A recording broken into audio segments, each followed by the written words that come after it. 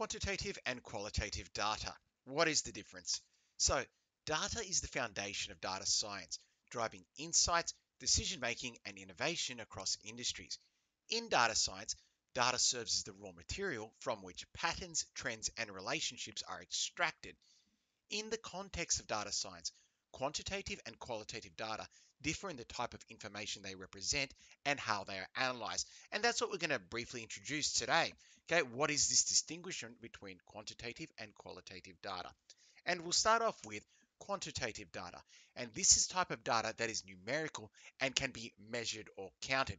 Because we have numerical values, we can make comparisons between different values. And that obviously supports us in our analysis of data. It typically answers questions like how many or how much, and includes data such as heights, weights, test scores, and sales figures.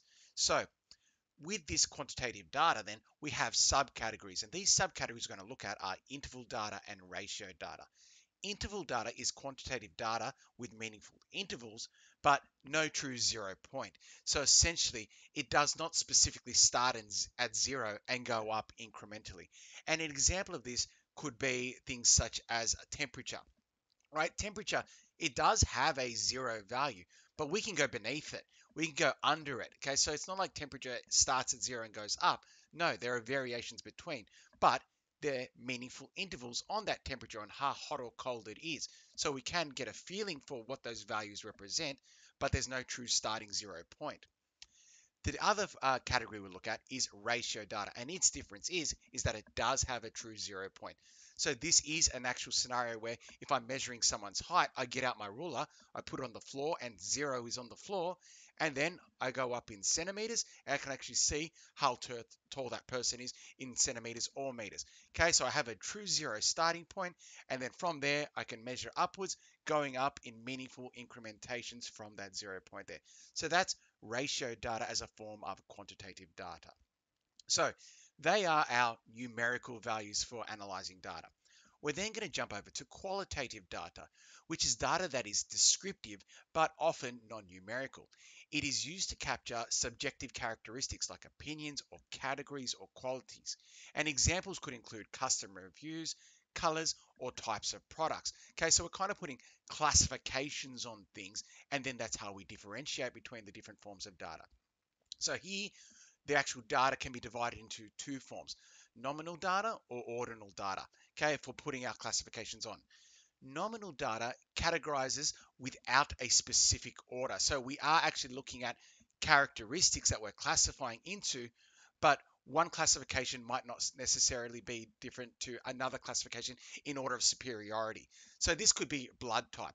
If my blood type is A or B or O or the many variations between, it doesn't necessarily mean it's a better blood type. Some people might believe it is, or there could be reasons scientifically that there are. I'm not sure of myself, but essentially we're just classifying the different blood types based on their makeup and not because one is superior to the other. It could even be just types of products. Okay, at my store, I sell hats, I sell shirts, I sell pants, where they're just different classifications of the clothing products. Once again, one not being superior to the other. It's just I've got to put things into specific categories so that they can be organized, and through being organized, it is more meaningful for my data set.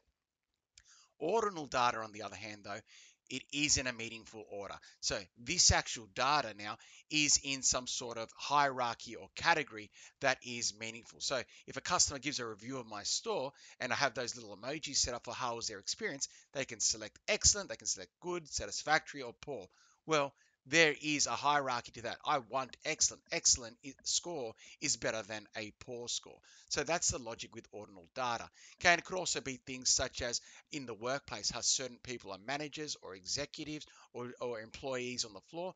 There is a hierarchy there, and that fits into how the management structure works and how issues get reported and who makes decisions. So ordinal data has a hierarchy related to its categories.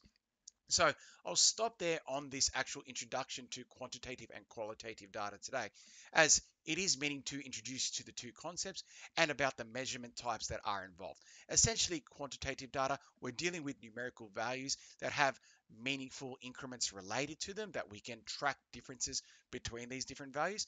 And then qualitative data, about categorizing data into a meaningful, organized manner, whether it be through levels of hierarchy or it is just simple classifications so I can have things in different groups that are meaningful and support our data sets.